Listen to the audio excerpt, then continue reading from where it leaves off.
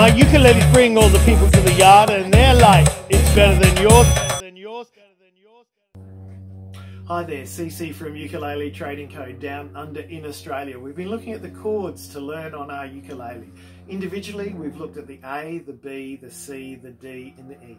The real trick is learning how to change between those chords. So what you want to do is you want to do an exercise where you run through those chords, just A, B, C, D, E, F and G. And it's very simple. Make your A chord and just play that A, slide it to the B, then make the C, D, E, F, G, and then back to A.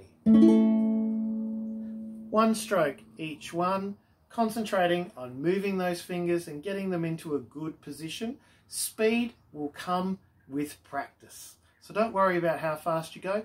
Listen to the quality of your note and make sure that they sound nice and clean. Go away and practice.